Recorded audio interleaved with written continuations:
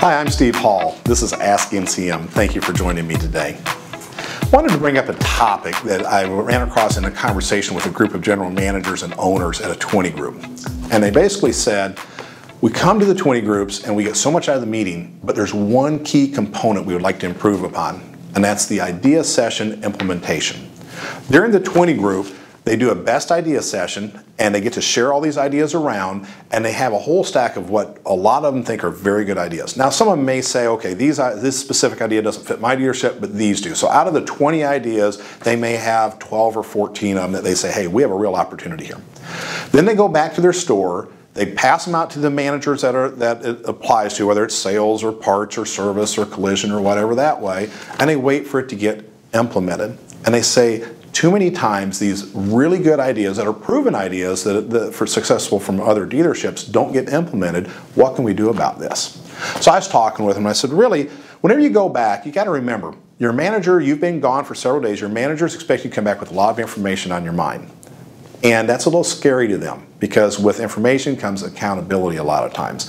And when you come back with all of these ideas and you dump them on them, which let's admit sometimes happens, and we don't really explain to them what the idea is in detail and how it's presented and what the results were from the other dealership that actually did this idea, they can push back or possibly just ignore it, hoping that you'll forget about it because you're a busy person.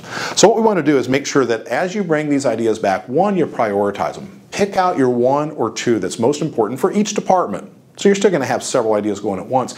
Talk with the managers on a one-on-one basis, go through it. Don't just hand them the presentation and say, here, look at this and let's see if we can do this. But actually go through the presentation, all the little talking points that went around the room that sparked your curiosity on how this could work.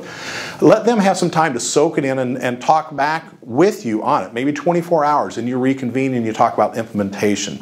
If you do this, the best ideas will get implemented in a very quick fashion. Now once you do your top two maybe, then you can go pick the next two in priority and work with them, and you can continually be improving your department. Some of these may install very quickly, some of them may take weeks or even months to install, but if you prioritize them, you're going to get the most bang for the buck on it.